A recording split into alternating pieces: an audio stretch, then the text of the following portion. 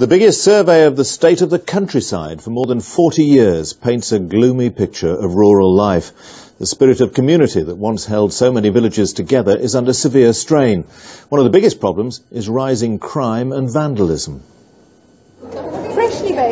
This is the traditional image of the Women's Institute, today serving teas at the Royal Agricultural Show in Warwickshire.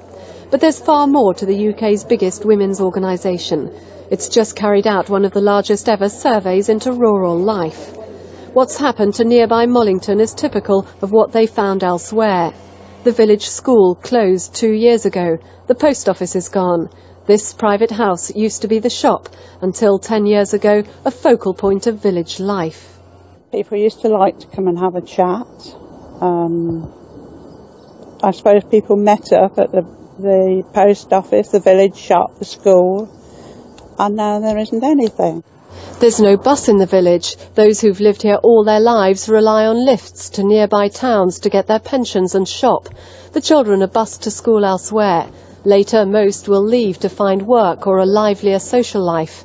Many young families find house prices at upwards of £100,000 too high. The WI wants this to change. With low-cost housing would make life much easier for people coming into the village and would regenerate life of the village. Hopefully the village school could be reopened, but also needing public transport. The survey found fewer village policemen and increasing crime. Experts in rural studies say the government should take a lead in changing village life. The importance of the state being involved is that you can try to maintain some sort of national standard in education, in healthcare delivery and whatever. One of the dangers is if it's all left to local communities, then you get, as it were, peaks and troughs in provision. The real message from today's report is that while there's plenty of development in the countryside, it's not the type of development that will either stimulate village life or help people in rural areas who are on lower incomes. Margaret Gilmore, BBC News.